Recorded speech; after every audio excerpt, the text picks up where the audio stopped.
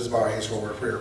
Father, in the name of Jesus, we thank you once again for being in your presence. Thank you for these your children who have come out to study tonight as we continue our lesson through the book of Leviticus. Heavenly Father, bless those who wanted to come but could not make it, and open up our spiritual understanding that we may receive your word, place it in our hearts. In Jesus' name, amen. Amen.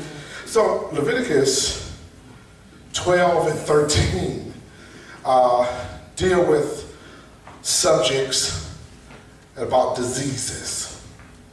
And God was showing Israel in chapter 12 and 13 how to keep themselves pure from diseases. But we're going to look at the spiritual side of that. And that's why I love this book so much. We're going to look at the spiritual side of how to keep ourselves clean from spiritual diseases, right? God allowed them to stay away from physical diseases. We're going to stay away from spiritual diseases, right? So, as I'm going to give you a little introduction before we start reading chapter 12, when we look deep into these verses, we will see that these verses deal with relationship problems, how to help us solve relationship problems, how to have a better relationship with God, and how to just have a better relationship with other people. That's what these verses, this chapter, and chapter 13, 12 and 13 will do. Just like leprosy, when it afflicts someone, we can afflict someone with our words, right? We can do a lot of damage just with words alone, by itself. And just like leprosy did a lot of physical damage to the physical body, our words can do a lot of spiritual damage to a lot of people. That's what we're going to understand. So really the disease we're going to be talking about, as we contrast between leprosy, physical leprosy, we're going to call it spiritual leprosy. That's what we're going to contrast between physical leprosy and spiritual leprosy. So spiritual leprosy blocks our awareness of the damages we cause to ourselves and others. Yes, spiritual leprosy blocks our awareness. Number 4, yes, God wants us to be physically healthy as much as we can to our own effort, but even more so, he wants you to be spiritually healthy. That's the number one thing, right? To be more spiritually healthy. You know, you can do whatever you can to try to be physically healthy, but you can only go so far with that, right? So, but God, you know, you can go real further with spiritual health than with physical health. So I have 7 points. We have 7 points. Like I said, we may not get to all of them tonight. That's okay. We'll just carry on for next week. So let's start with point number 1. And point number 1 is childbirth, purification, and sacrifice. Childbirth, purification, and sacrifice. That's point number 1 we're going to talk about. That's the first 5 verses of chapter 12. First 5 verses. Now I'm going to be reading from the New Living Translation. As I told you, when we read passages like this, I want you to get a clear understanding right up front. So I'm going to read the first 5 verses of chapter 12. And it's going to deal with childbirth, it's going to deal with purification, and it's going to deal with sacrifice. And this is what it says, and I'll say each verse so you can follow along. Verse 1, the Lord said to Moses, in verse 2, give the following instructions to the people of Israel. If a woman becomes pregnant and gives birth to a son, she will be ceremonially unclean for 7 days, just as she is unclean during her menstrual period. Verse 3, on the 8th day, the boy's foreskin must be circumcised. Verse 4, after waiting 33 days, she will be purified from the bleeding of childbirth. During this time of purification, she must not touch anything that is set apart as holy. And she must not enter the sanctuary until her time of purification is over. Verse 5, if a woman gives birth to a daughter, she will be ceremonially unclean for 2 weeks, just as she is unclean during her menstrual period. After waiting 66 days, she will be purified from the bleeding of childbirth. So what is all this about? Like, what is this purification of after having children? So there was a waiting period that women had to wait before they can go back to church, right, in the sanctuary, after they have a baby. If they had a boy, the days, what, you said 33 days? And if it was a girl, 66 days. Then they can go back to church. That was the whole waiting period. They called it the purification period after they had a child. So your question may be, what is all this about? Then notice he talked about circumcising the boy on the 8th day. If you have a boy, you got to circumcise him. All this is planned by God. So let's talk about this. What does it mean to us spiritually? That's what they did physically in Israel. They probably still do that today. Those who are religious, the religious Jews, probably still follow this purification as well. You know, we used to say, I think we used to get, maybe we got this from this, we used to tell people, young women, not to bring their babies out after they had a baby. Remember we used to say that? Look, I've seen girls nowadays, they had that baby one day, they outside next week with the baby. The next day. Take her, it's in the winter time too. It's like, wait a minute, cover the baby up. You just had the baby 5 days old. I had my first one. You was out there, like you said. When I had my first baby, when I went back to the doctor, I said, okay, so when can I go outside? He looked at me all crazy. He said, you gotta wait. I said, they said I can't go out for 6 weeks. He said, didn't you go out when you left the hospital? Didn't you go out to come to the doctor's office? That's your time right there. Stay in the house. But now, I don't know if we did that because of this, but Israel did it because God called for purification for women to stay inside, nowhere not to go to church or just stay. It was just a purification period. The symbolism is different, and we're going to talk about that in a minute. So this passage is painting the picture. Here's the picture that's trying to paint. That we are all born in sin. The waiting period of having that woman stay inside with the baby and having, we were talking about this, they had to give a sacrifice as well, a blood sacrifice after they had children. You know, we're going to find that out too. But this is a reminder. The purification period is a reminder. It was supposed to remind the woman and the man, the husband, that every child that's born is born in sin. All of us. We are a part of a fallen race. The human race is fallen. God wanted them to sit back for 33 days if it's a boy, or 66 days if it's a girl, to remind themselves that this child was born in sin. So not only that, did they have to sit back and wait before they can go back to church, they also had to give a sacrifice when they had children. They had it. Well, we're going to talk about that too in a minute. Why? So some people believe, watch this, some people believe that when children are born, they are all born innocent. Anybody ever read that in the scripture that when a child is born innocent? It's not in the Bible. So everybody is born, we are all born in sin. What's the innocent part we talking about? Maybe see we got the innocent definition wrong. So what innocence should we be talking about when we talk about a child born in innocence? It's not sin. It's that they don't know. Right. They don't know. It's the consciousness of a child that they don't know. They are not aware that they are born in sin. Right. They haven't, we got the age of accountability. We used to say, it's 12 years old. No, some kids know what they're doing at 5. 6. 2 right there, 2. So whenever that consciousness of awareness of a child, you know, we say that before that child is innocent. So no children or no person was ever born innocent but Jesus Christ himself.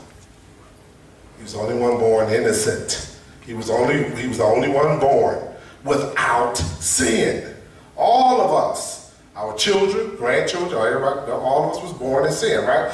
So how many of us know that when, you know, some people say this too, if a child is born innocent, just leave them alone, let them grow up, they're going to stay innocent. No, that don't work either. Because we start seeing, as soon as that baby starts growing up, as soon as that child starts growing, they get involved into the sinful nature that's on the inside of them. You don't have to teach them. It's automatically in them, isn't it? You don't have to teach your kid how to lie. They're going to lie. You don't have to teach them. You don't have to teach them how to steal, kill. You don't have to teach them how to do anything wrong. If they get involved in it, it's because they got involved in their sinful nature, right? That's what we have to understand this. So we have to understand this about children. Our children need our guidance from birth all the way until they leave your house. They need your guidance. They need you to teach them right from wrong. You have to set rules in your house. You got to set standards in your house because they're children. And this I can understand. R.A. Vernon was preaching on this Sunday. He said, he got a mega church in Ohio. So he said he could understand that he saw all these young people coming to the church and they had babies and things like that. And so he asked a couple of the mothers, hey, you know, we have a children's church over here for your kids. And they can go over there while you can come. She said to him, they don't want to go. He said, what'd you say? They got a choice? Your 5-year-old got a choice to wait? So you got kids in your house to tell you at 6 to 7 years old, I want to go to church today. So he said he couldn't understand that. I can't understand it either because, you know, when we grew up, everybody in the house went to church, whether you wanted to go or not. You're going to church. That was the standard in the house. So you couldn't stay, if you were 16, you couldn't stay at home. Tell me you're going to stay at home because you didn't want to go to church. You decided you don't want to go. He said, if I'm paying the bills in this house and the light bills and I'm feeding you, you going to church with me. He couldn't understand that. And so now we have created this atmosphere where children at 6 or 7 telling you what to do. Telling parents, no, I don't want to do this, I don't want to do that. He said, okay, I'm not going to force you. Listen, what are your standards in your house? What are your standards of living? You're supposed to be teaching that. Your kids need it. Because guess what? They're going to get it somewhere else. Somebody else is going to teach them some standards that you may not like. It's not going to agree with your standards. So therefore, yes, sir. Yeah, that's funny because I've heard people say, I've witnessed to some relatives, well, I'm gonna let my, why don't y'all come to bring your son, bring whatever. And they say, well, look, I'm gonna let him make up his own mind, wait till he comes to his conscience. If he wants to go, I don't want to force him on him. And I thought about it and I said, wait a minute. So when he's 5 years old and it's time to go to school, you're gonna say the same thing. Right. No, you're gonna make sure that boy go to school. Yes. And you need that as Christian education more than you did worldly education. That's a good point. Yeah, we don't, you don't make them decide if they're gonna go to school or not, or do we? I just, look, I almost said his name. I ain't gonna get him in trouble like that. Yes, but Wasn't yes. there a point, like if a child between 5 and 12 before they could join a church because they said they didn't know what they were doing, or I wasn't usually 12 years old. It was usually 12. Like I know in the Jewish community, 12 years old is when the boys have their bar mitzvah, right? They are considered, watch this, at 12 grown.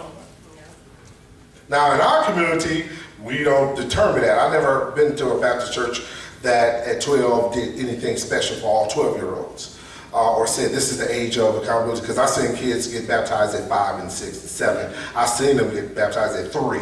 So we never put a stipulation on age. Yes. The Lutheran faith baptize, they do infant baptism, like Catholic churches do. Yes, yes, because they believe that once baptized, they want their children baptized, so because we're all born in sin and shaped in iniquity. So when you are baptized now, you are saved.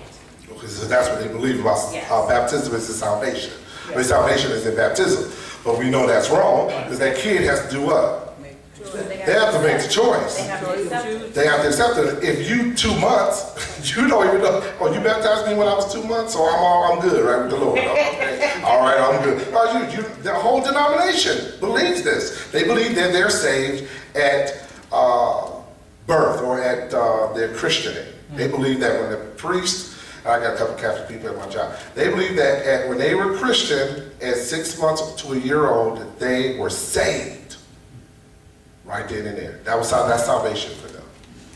So their idea of doing whatever they want to do is theirs. You know, I'm all good with the Lord because I was Christian. I was baptized. They think baptism saved them, and we already know this is not right. So God had Israel do this purification. so they could remember that they were born in sin, shaped into iniquity, and do what? And remember that it's God blessing them, and you got to raise your children right, and you got to teach them right from wrong. This is a standard that God wanted all the Israelites to remember. So why is the time period for female babies, if a woman had a female child, longer waiting period than it is for a male child? Why is it that she has to stay in the house for 66 days if she has a girl, and she only got to stay in the house 33 days if she have a boy? Why is that in Israel? She was tricked by the devil. She was tricked. So the woman was deceived. Yeah, she was deceived by Satan, and the man wasn't. Right? So God had, and Timothy talks about this too, it's in the New Testament as well, about a woman's covering. God has made special preferences for women to have this longer period of purification, to also remember that they were what? They were deceived in the garden by Satan himself, and that maybe that time period of understanding, staying home longer for the girl, not for the boy, but for the girl, that she needs what? She needs longer time and covering, and we should spend more time actually teaching our young ladies that they need that covering and they need help if they get married, from their husbands as well. But that was just a remembrance of Eve being alone by herself and doing what? Listening to the devil. Instead of doing what? What was she supposed to do? She's supposed to go find him. Well, the Bible said he was standing right there. He wasn't too far away when she was being deceived. He could have stopped it right then and there. Once again, that's why he is held accountable. The man is held accountable for sin. Did you know that when Eve ate the fruit, nothing happened? Right. But when Adam ate the fruit, then their eyes were open. It didn't say their eyes were open when she ate. Their eyes were open when he ate. Because he ate what? Willfully. She ate under deception. He was supposed to stop her and say, no, remember, I've been here maybe a couple of years longer than you, and I told you after God created you, and after I got over looking at you every day, I told you, the Lord said, we cannot eat of that tree. And you went right back. He could have did all that, but he didn't. He did what she did. He just took the fruit and he ate what she ate, and that's when sin entered the world. So there's a scripture also in Timothy that talks about the woman having a covering because she had been deceived. So this is another passage of scriptures that say, wait a minute, we should not leave, number one another alone in the first place. We're always supposed to look after one another so we can't be deceived by the devil. So the next thing he did, God wanted them to actually have a sacrifice, right? They had to bring a sacrifice after they had kids. I don't know if you ever remember that. They had to bring a sacrifice. Why? Because guess what? Every time a human being is born in this world, God wanted them to remember that in order for them to be right with him, something else got to die. So all of us are human beings. Jesus is our substitute. He died for all of our sins, right? So God wanted them to remember that they needed a substitute for their death. And they had, even at birth, God wanted them to remember that at birth you need to start teaching your children, listen, we got to do these blood sacrifices if we want to be close to God. That's what he wanted them to remember. And he wants to remember from the time your child is born, that they're born in sin, and you need to have a sacrifice, because the only way that your child is going to be connected to me is if you teach that child that they have to ask for forgiveness and they got to do these blood sacrifices. That's the Israelite. What does that mean for us? Same thing. Why aren't we dedicating our children to the Lord?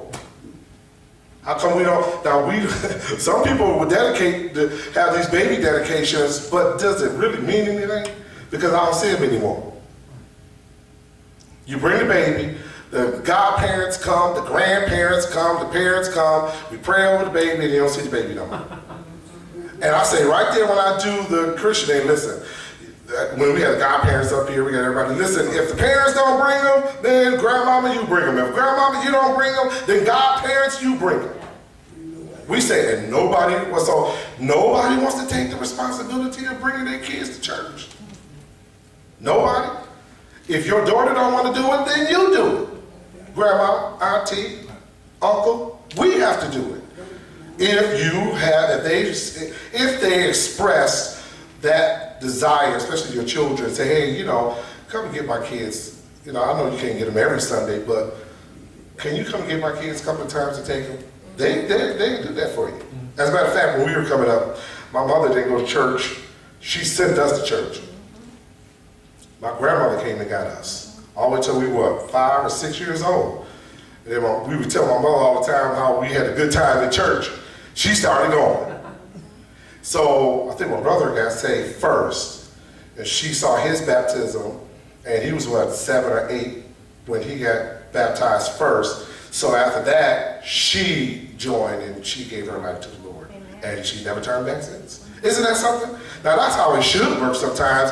Even if your kids don't go to church, don't mean you can't take those grandkids or nieces or nephews and bring them so they can be exposed to the Word of God. Because that's all you're doing. You're exposing them to the Word of God. So let's look at verse 6 through 8. 6 through 8 says this. So he already talked about the substitution and things like that. But watch what he says 6 through 8. When the time of purification is completed for either a son or a daughter, the woman must bring here's the sacrifice. The woman must bring a 1-year-old lamb for a burnt offering, and a young pigeon or turtle dove for a purification offering. She must bring her offering to the priest at the entrance of the tabernacle. Verse 7, the priest will then present them to the Lord to purify her, not the baby. To purify who? Mama, not the child, right? Remember, you dedicating the child. So then she will begin ceremony. Then she will be ceremonially clean again after her bleeding at childbirth. These are the instructions for a woman after the birth of a son or a daughter. Look at verse 8. If a woman cannot afford to bring a lamb, she must bring 2 turtle doves or 2 young pigeons. One will be for the burnt offering and the other for the purification offering. The priest will sacrifice them to purify her, and she will be ceremonially clean. Remember, all of this is done just for a remembrance. For them, Israelites, to remember that they have sinned, and they always got to keep God in mind, that this is God all the time that's cleansing us. That's what these sacrifices and purifications were for. If you don't think that they continue with that, that's in the book of Leviticus. You don't have to turn to it, write it down. Luke says in chapter 2, let's talk about Mary's purification. Mary she went through this process. This is what it says. This is verse 21 through 24. This is Mary, Jesus' mother. 8 days later, Jesus was 8 days old. When the baby was circumcised, he was named Jesus, the name given him by the angel even before he was conceived. Then it was time for their purification offering. So they kept that up. Mary and Joseph went to the temple for her purification offering required by the law of Moses after the birth of a child. So his parents took him to Jerusalem to present him to the Lord. Verse 23, the law of the Lord says, if a woman's first child, if her first child is a boy, he must be dedicated to the Lord. Verse 24, so they offered the sacrifice required to the law of the Lord, either a pair of turtle doves and 2 pigeons. Now I think they were very poor, so I think they brought the pigeons. I think either the 2 turtle doves or poor. That was a poor person's offering right there that they gave. So now we know that Jesus, so somebody might ask this question, well, why are they offering a sacrifice for Jesus? He never sinned. It wasn't for him. Right. It wasn't for the baby. It was for the parent. So the parent can remember, you brought this child in this world, God allowed you to, but guess what came along with the child? The sin nature. So now you got to teach this child that they need to come to the Lord for forgiveness of their sins. You got to teach your child that it was Jesus Christ. This is what we have to do. Teach our children that it's Jesus Christ that made a way for us to get into heaven. He gave his life. We have to teach that. I never thought, ever since I had my kids, I never thought that, I never looked at my kids as if they were never going to grow up. I always had in my mind that my children were going to be adults. So I started real early with them. Ever since they could talk. Okay, come on, we're going to start teaching you how to pray. Come on, let's go. Jasmine, she can tell you, she had to learn a Bible verse almost every week. While I was teaching her words, like we was going to her English words. So I worked, the job that I worked was a midnight job. So I was able to take my kids to school. So by the time they got to first grade, second grade, third grade, I'm driving Jasmine to school. Okay, Jasmine, pull out your words, pull out your English words. So we're going over her English words, her spelling bee words. I said, okay, now you done with that? Okay, what's the Bible verse for this week? She's still talking about that today. She said, kids were always amazed at me that I knew more Bible verses than them. I said, well, that's because we started at an early age, trying to get you to understand. And I knew that my kids didn't understand at that young age, but I knew that they were going to grow into it.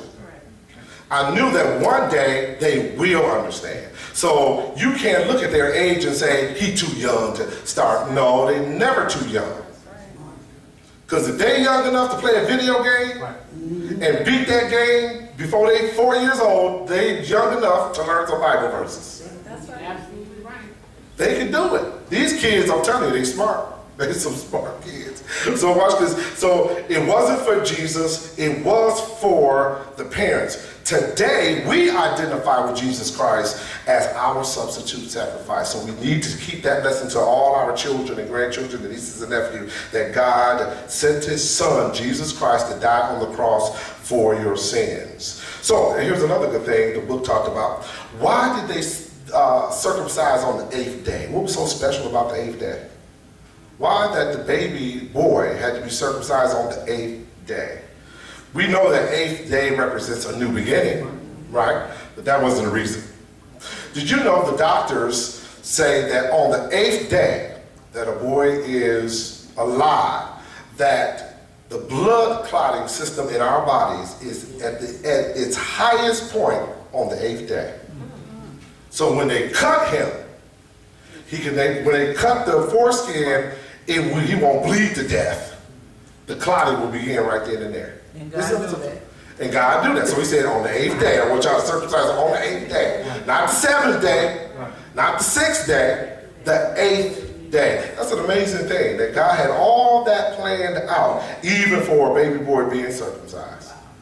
Point number 2. Point number 2 we bring out, now that was chapter 12. That was chapter 12. We're done with chapter 12. Chapter 13 now. Point number 2 in chapter 13, the detection of diseases.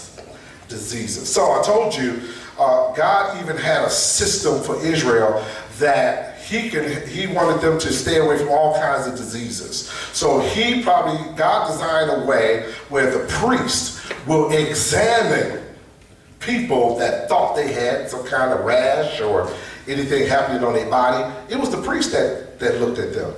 And the priest determined whether they had the disease, and if they did, they were considered unclean.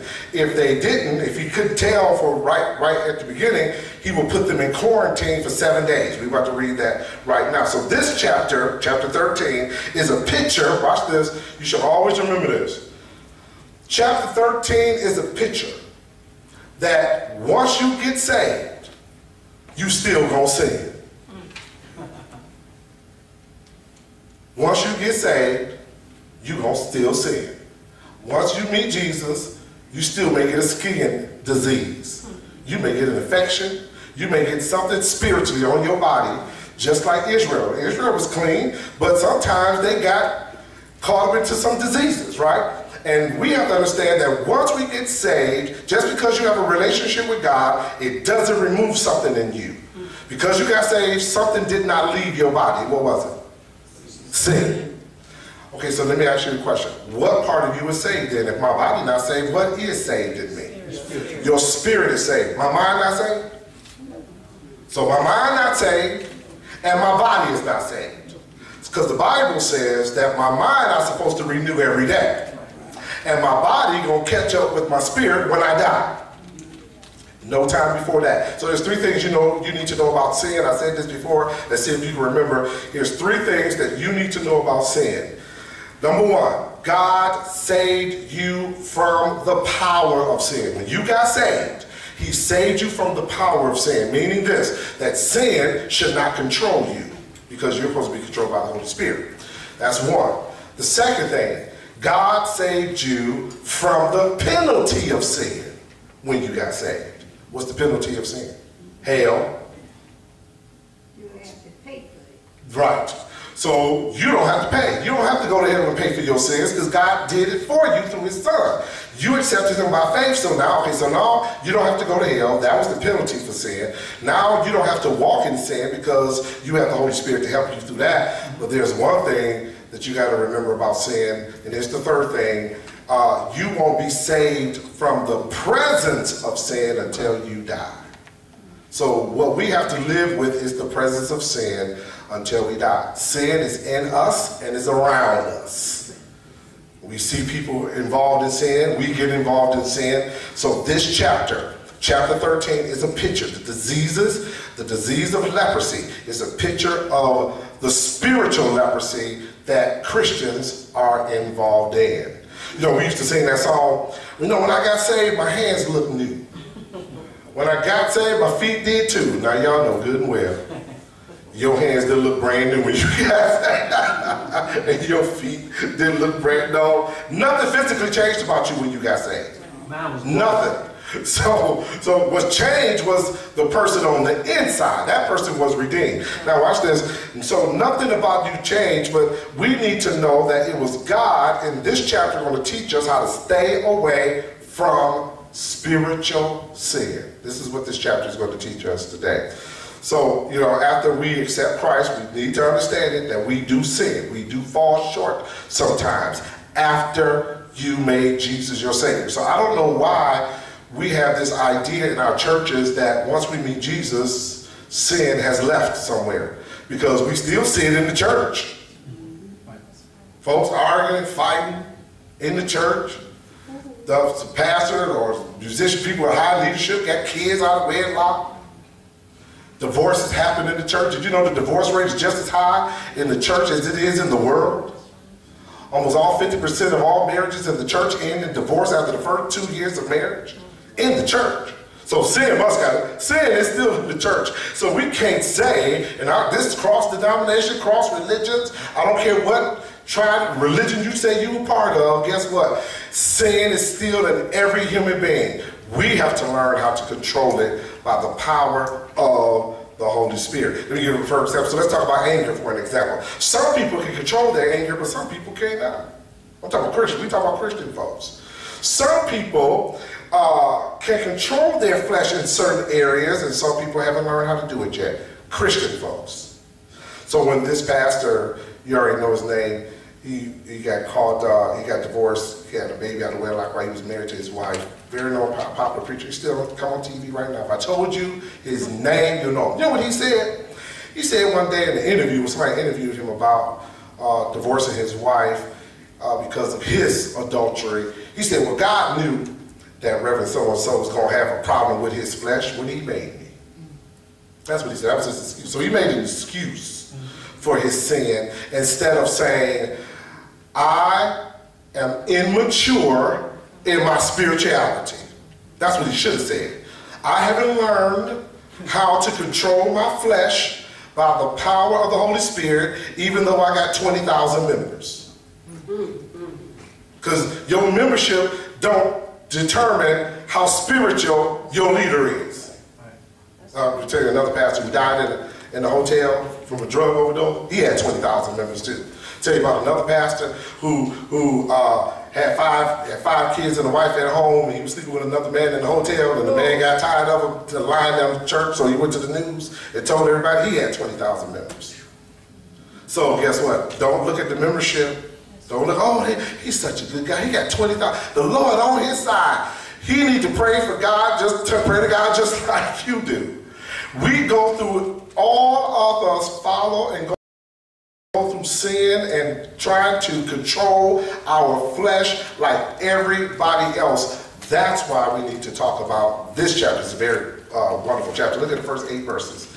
Watch this. It talks about disease, and then we're going to talk about spiritual disease. First 8 verses of Leviticus. I'm reading from the New Living Translation, verse 1. The Lord said to Moses and Aaron, verse 2, if anyone has a swelling or a rash or a discolored skin that might develop into a serious skin disease, that person must be brought to Aaron, the priest, or to the one of his sons. Verse 3, the priest will examine the affected area of the skin. If the hair in the affected area has turned white and the problem appears to be more than skin deep, it is a serious skin disease, and the priest who examines it must pronounce the person ceremonially unclean. Verse 4, but if the affected area of the skin is only white, discoloration, and does not appear to be more than skin deep, and if the hair on the spot has not turned white, the priest will quarantine the person for 7 days. Verse 5, on the 7th day, the priest will make another examination, and if he finds that the affected area has not changed and the problem has not spread on the skin, the priest will quarantine the person for 7 more days. Verse 6, on the 7th day, the priest will make another examination. If he finds the affected area has faded and has not spread, the priest will pronounce the person ceremonially clean. It was only a rash. The person's clothing must be washed, and the person will be ceremonially clean. Verse 7, but if the rash continues to spread after the person has been examined by the priest and has been pronounced clean, the infected person must return to be examined again. Last verse, verse 8, if the priest finds that the rash has spread, he must pronounce the person ceremonially unclean, for it is indeed a skin disease. So the main point I want you to understand, the main point he's trying to get you to understand at this point is that there is a disease called leprosy. King James Version called it leprosy. That's what it's called. NIV version, other versions call it a skin disease. We're going to call it a skin disease. We can use it interchangeably. So the person will be examined to see if they had symptoms of this disease. And if they did, they would be quarantined for 7 days, right? Then they would come back and examine him again. If he still wasn't clean, he'll let him be quarantined for another 7 days. Then after that, he will determine whether or not the person had the disease or not. My question to you, first question is, what is the meaning of 7 days? Why 7 days? Why not 10 days? Why not 5 days? 7 is complete. 7 is the number of perfection, yes.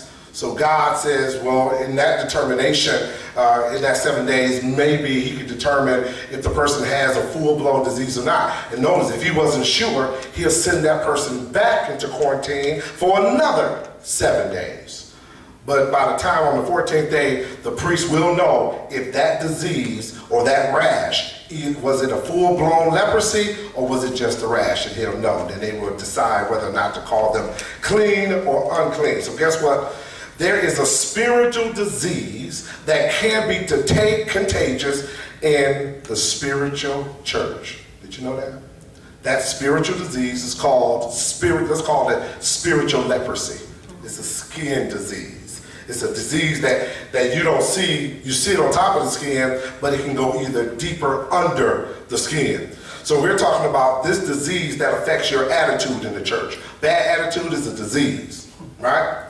Holding resentment in your heart is spiritual disease. Holding grudges in your heart, you are carrying a spiritual disease. So these spiritual diseases must be detected, watch this, by the priest. Who are the priests today? We are the priest. Remember, for the past 11 chapters, we've learned that we are the priests. You don't believe it? Go to 1 Peter, which says this. You are a royal priesthood, a holy nation. So what is he really saying? If we are the priest, and it was the priest that was doing the examination, I need to go to my brother and sister who are the priests to be examined. In other words, one of the passage scripture says this, go to one another and bear one another's what? Faults. I should be able to find a Christian, that's a priest, because all of us are priests if you're saved, and confide in them. And they're supposed to give me some advice.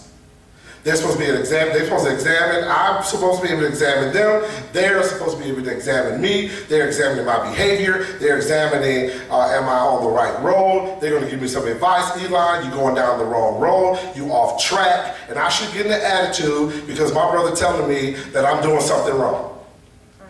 Because that's my brother. Right? And he's the priest. And if I'm a priest, then I'll be able to tell him that we're talking to one another at the same time. That's the problem with the church, isn't it? That's the problem right there. We don't even want to talk to each other. We'll talk to each other about somebody else's problem, but we don't want to talk to each other about our own problem. We'll talk and gossip about somebody else, what they're going through, but we don't want to gossip about what we're going through. And here's another reason why I think Christians don't talk to each other. We think that if I tell my brother or my sister my business, my personal business, somehow, some way it's going to get out there. The pastor going to preach on it next time. That's what we think. See, we don't trust each other. We don't trust each other. If this is my brother, why would I spread my brother's business in the street? That's my brother. Right? And now if you got your own family member, especially if you have a large family and you got some things going on in your own personal family, you're not going around telling everybody about your own sister and your own brother. Why would you do that spiritually to your brother, your spiritual brother or sister? If they came to you in confidence, you're supposed to pray with them and guide them. So the disease really is we don't trust each other to confide in one another, but the scripture says we have to. We have to talk to each other because we have to hold each other accountable for our own actions on this planet as we represent Jesus Christ. Who are we to tell another born-again believer, I'm going to stay out of it? You know, that's him. I know I saw him messing with that other lady the other day, and you saw more than seeing him, and you said you ain't going to say nothing. And he preached last Sunday, and you still ain't going to say nothing. And then when they all come out of the wash, see, I knew about it. You knew about it. 2 years ago, I knew about it. You didn't say nothing. That is amazing to me. No, you need to be a part of one another's life. Therefore, we need each other in the kingdom. We need each other. We need each other. We need to talk to each other. We need to confide in one another. You know, I told you that joke over and over again about the 3 preachers. That wanted to say that people always come to them and confide in them and tell them about their faults and their sins. And they said, we don't have nobody to talk to. We don't have nobody to go to tell our sins and problems. And they said, well, we're going to get together and talk about our own sins and our own problems. So these 3 preachers got together and they started talking. The first preacher said, listen, I got a problem with stealing the money in the church. So the other 2 preachers said, listen, okay, we're going to pray for you, Reverend. We're going to get together. We're going to pray. They prayed for him. So the second preacher said, well, I got a problem. I lust in the church. I'm lusting in the church. And they said, okay, preacher, we're going to pray for you. And then the third preacher said, well, you know what? I got a gossiping problem. I sure can't wait to get out of here today.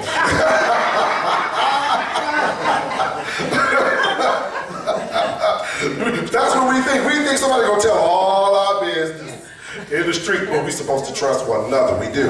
We're supposed to really go there. So the picture is that the priest inspected the Israelites. We have to inspect one another. Not in a judging way, because if I'm confiding in you and you confiding in me, we're not judging one another. Did you know sometimes we can't see our own faults that other people can see?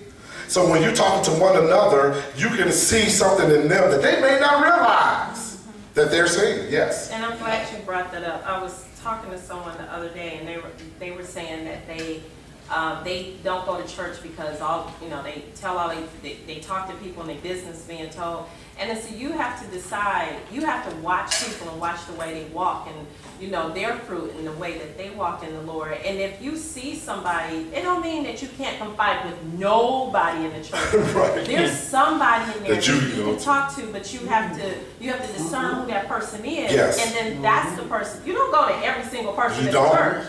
You got to find that mature Christian. You have to define that one. That you know that is not going to spread your business. Right? You do. You really do. It's a process that you have to watch out for. Another thing that these priests did, notice what they did. They took their time when they inspected the Israelites. 7 days went by, another 7 days. Watch this. We're supposed to be slow to what? Anger. No, you're quick to listen and slow to speak, right? Quick to listen, slow to speak. So when you're confiding into one another, you're trying to give somebody some advice, listen first. Be that listener. That's all they probably wanted you to do, is just listen. I just need somebody to listen to me, that's all. I just want somebody that I can talk to and just get something off my chest. And if that's all they wanted you to do for that moment, then that's all you do. They didn't tell you to say, you set up a meeting with them, now you come see me every Wednesday. So I can give you some spiritual advice. They didn't tell you to do all that. They just wanted you to listen at that one moment. At that one time, I need a brother or a sister that will listen to me. Point number 4 is this. Let's talk about point number 3. These 4 symptoms. He mentioned 4 symptoms to show if a person had leprosy. Let's talk about these 4 symptoms. Starting at verse 9 through 11. And it says this in verse 9 through 11. Anyone who develops a serious skin disease must go to the priest for an examination. Verse 10, if the priest finds a white swelling or on the skin and some hair on the spot has turned white and there is an open sore in the affected area, verse 11, it is a chronic skin disease and the priest must pronounce the person ceremonially unclean. In such cases, the person need not be quarantined, for it is obvious that the skin is defiled by the disease. So the priest was to examine any spot on the person. Here's another thing. If the priest was able to examine any part of your body to see if you had any disease, that means you had to be vulnerable. So we got to be vulnerable to one another. As far as we got to be transparent. Don't try to hide anything. If you're going to say something, say it. If you're going to tell what your sin is, just tell the person what it is. Don't try to hide it. Don't try to sugarcoat it. It is what it is. This is what I've done, or this is what I've said. How can you help me? If you were just going to pray with me, that's good, but I need some help. So the first sign that a person has a skin disease, the leprosy, was swelling, right? That's the first sign. The swelling means this, that the problem, when you see swelling in the skin, the problem is more than the skin, it's under the skin. That's 9 times out of 10 with any sickness or disease. If you see something swelling up on your body, that problem is a little deeper than that skin that you're looking at, right? And so it's more than skin, it's under skin deep. So what's the spiritual lesson? People swell spiritually in pride, don't they? So that's a sign too. When you see a lot of swelling in Christians, Yeah, man. they got a problem. What can they swell? They can swell in pride, conceitedness, right? They can swell in anger.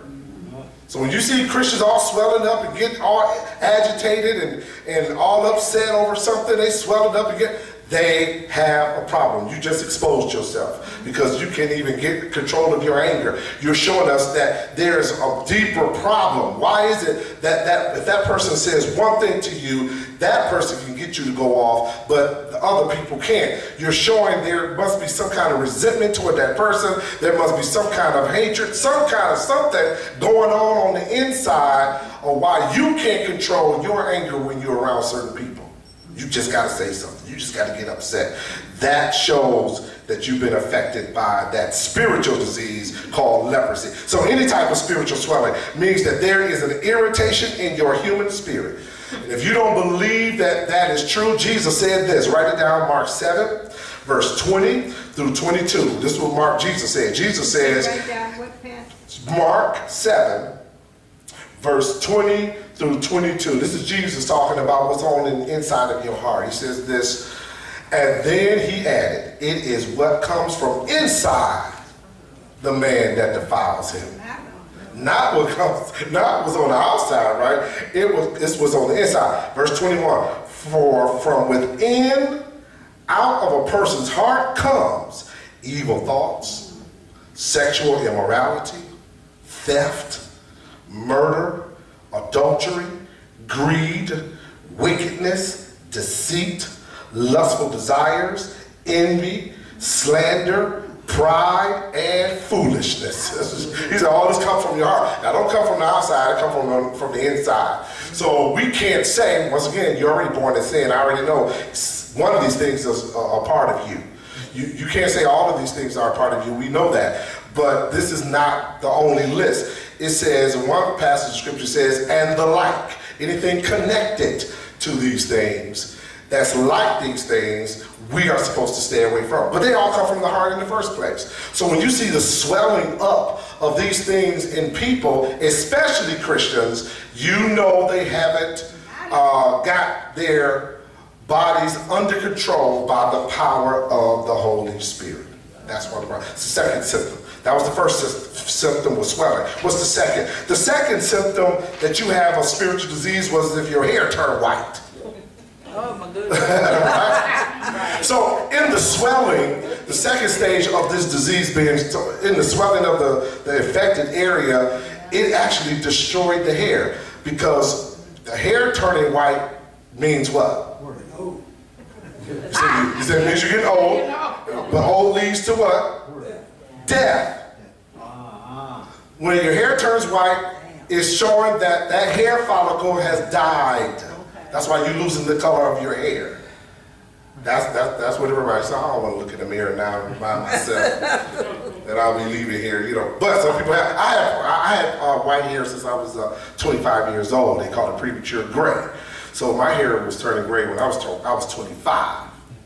So I always kept my hair cut real short. So, always, because I knew I wouldn't expose my gray hairs. It was a lot. At 25, I had a lot. So notice this.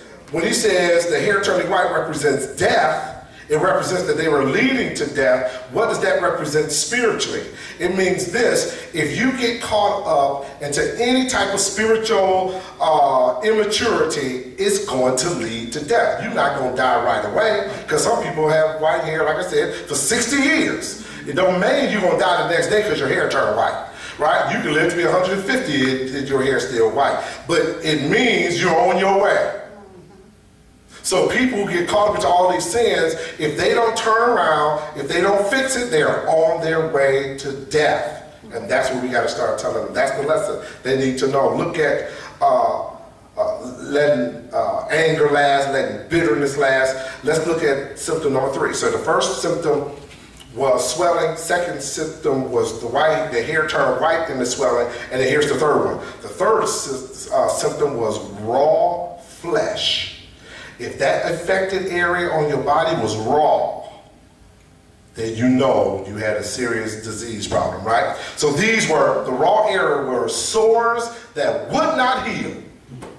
And you know, you heard of those kind of sores that people have on their body, that sometimes boils, things like that, they just won't heal. So what does the raw flesh represent spiritually?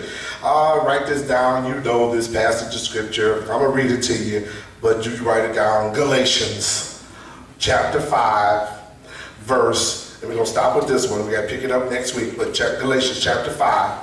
I'm going to just read this passage. You already going to know what it's going to say. Chapter 5, verse 19 through 21. This is the raw flesh. This is the raw flesh. Watch this, verse 19. When you follow the desires of your sinful nature, your raw flesh, the results are very clear. Sexual immorality, impurity, lustful pleasures, verse 20, idolatry, sorcery, hostility, quarreling, jealousy, outbursts of anger, selfish ambition, dissension, division, verse 21, envy, drunkenness, wild parties, and other sins like these. Notice that other sins like these. Because, you know, when he says other sins like these, what other sins that is not listed in this Bible that are just like these? We live in the 21st century. So people say, well, my sin not mentioned in the Bible. Yes, it is. But your sin could be surfing the net, talking about you're going to start a relationship with somebody on the internet. That's not godly. Because you're not supposed to have no kind of relationship if you're married, right? Outside of marriage. Right, so you can't, so all this modern technology that allow us to indulge in different sins, that's a part of verse 21, envy, drunkenness, wild party, and other sins like these. Just in case I missed one Paul is saying, right? And then he says, let me tell you again, as I have before, that anyone living that sort of lifestyle will not inherit the kingdom of God. Notice, he says, let me tell you again, if anybody is living this type of life. Not falling every now and then into one of these sins. We talking about people living these lifestyles. Talking about, yeah, I love Jesus, but I got 3 wives. Okay, yeah, no. You haven't changed nothing about you. Your life is supposed to be changed by the word of God. And if you haven't changed, you haven't changed. So we're going to talk about that before we go to point number 4 next week as we go further. So we're going to continue studying chapter 12 and chapter 13 of the book of Leviticus. Do you have any comments, any questions about the sin diseases? Yes. What was point 2? Point 2. I think point 2 was... Swelling one. No. Well, no, the point 2. Yeah, the point. She was talking about the, not the, let me go back. Point 1 was... Point 3 was the 4 symptoms. Let me go back, going back. Point 3. What was point 1? Was it the detection of diseases? Point 1 was Yeah. childbirth. I thought it was childbirth and... Yes, childbirth, purification. Point 2 was the detection. Somebody said the detection of disease, which starts chapter 13. Yeah. The detection of the disease. Remember, we're using the same outline from the book. So if you get lost, just go to the chapter in the book, and I took the outline directly from the book, so it's the same. So remember, we'll try to finish chapter 13 next week and then go into chapter 14 as well. How many of you learned something tonight about staying pure and holy before the Lord? Amen. Let us bow our heads for a word of prayer. Father, in the name of Jesus, we thank you once again for being in your presence. Thank you for allowing us to study one more time about being pure. We want to stay away from these spiritual diseases. We want to stay away from spiritual leprosy, spiritual anger, spiritual everything. We don't want to be affected by anything that's going to pull us away from the love and joy of Jesus Christ. Thank you for these, your children who are here. Thank you for their diligence in studying God's word. In Jesus' name, amen.